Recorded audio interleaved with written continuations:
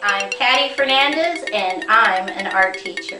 Visit my website at pattyfernandezartist.com. Okay, let's draw.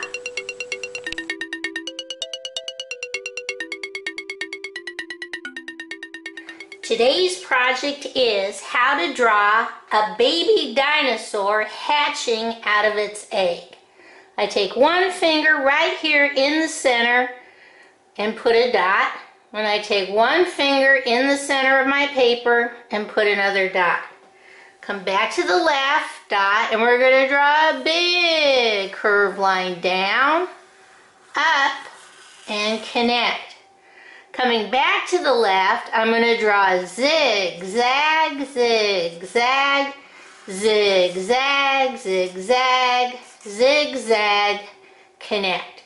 Right at one of my zigzags, I'm going to go zigzag, zigzag, zigzag, connect. Okay. I take 3 fingers right in the middle, and right above, I put another dot.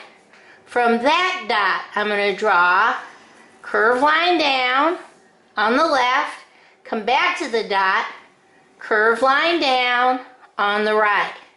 Come back to the left, and now we're going to go zigzag, zigzag, zigzag, zigzag, connect.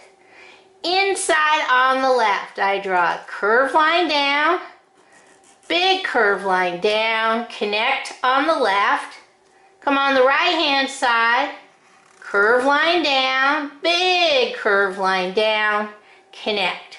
Come right to this point and we're going to draw a curved line down, connect, and the inside we're going to go 1, 2, 3 curved lines. Come on the right hand side right at this point and we're going to draw a curved line out, curved line in, connect, and on this space, 1, 2, 3 curved lines.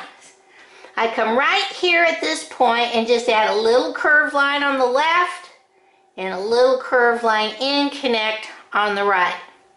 Inside, I put 1 dot, 2 dots, 1, 2 little dots, a big curved line, little curved line on the right, little curved line on the left.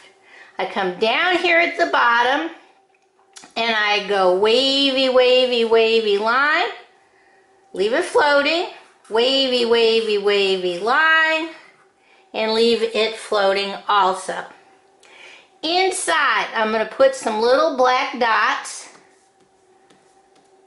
on the left and on the right. Okay, I think that's all. Let's see how we're going to color this in. Okay, the first thing I'm going to do is I'm going to color the top part of this space with my regular blue. Now, all of these colors, you can switch up and do your own colors. These are the ones that I used. Then I come down and I lightly loop-de-loop this space. Now I'm going over my black dots. You don't want to color so dark you can't see them anymore. So I'm just going to lightly loop-de-loop this space with my dots. I'm using regular blue. You can choose a different color if you wish. It's up to you. You are the artist. Okay.